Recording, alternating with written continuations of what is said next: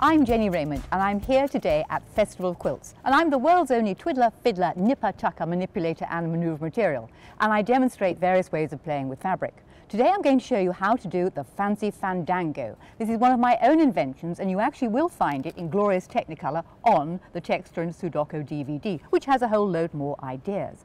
But a quick way to make a fandango is by taking two squares, and I've got two 8-inch squares, but you're saying, what's a fandango? Let me tell you. A fandango is basically an applique. It's formed by taking two squares and folding them in a certain way. You can use this applique anywhere you like. You could put it on a quilt to hide a junction that wasn't particularly good. You could wear it on your hair, on your hat, on your chest with a tassel, and yes, I have been known to do so. It even makes into a little box. And if you so desired, you could make it into a Christmas decoration. Right, now you're itching to know exactly how we do it. You're going to take your two 8-inch squares, and they need to be pressed in half and in half again in the other direction. So you get a crisscross across the middle. Thread your machine up with thread that vaguely matches the fabric. Don't worry about the stitching, it's not going to show. Move number one, take your piece of fabric. Now I've got some calico. If you have a fabric with a right or wrong side, the right side will be underneath. Fold the sides to the middle, okay? Sides to middle. Stick it underneath the sewing machine. Having got the sides folded to the middle, all you are going to do is a couple of straight stitches straight across the middle. I like to put it under, drop my needle down, lower press a foot, and sew straight across the middle. Just a few stitches, not too many. When you've gone across the middle, just go back a bit, stop in the center, raise the press a foot, swing the thing round, lift up the two corners nearest to you, pull them out sideways and bring the third side to touch the middle. It makes a boat shape or a house roof, depending on which way up you're looking at it. So from the center onto one side, stop, swing it round, and you'll never guess what you're going to do on the other side. Open the side up, bring it to touch the middle, shut it, stop it down. So across the middle, reverse, back to center.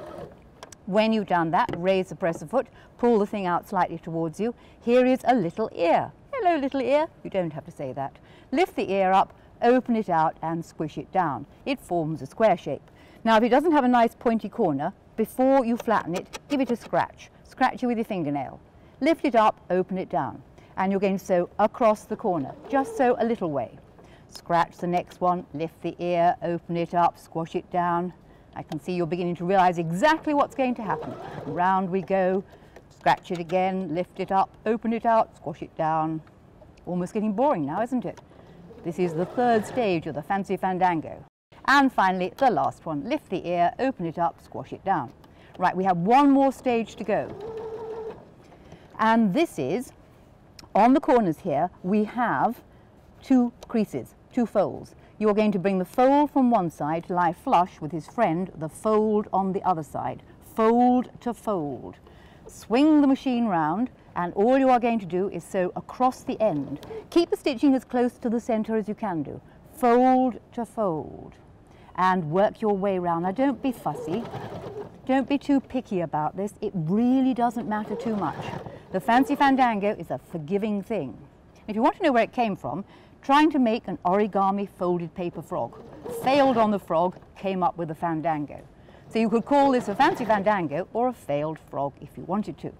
Now you will have forgotten that I said in the beginning you need two squares, and you want to do exactly the same thing to the second square. So I'll leave that there.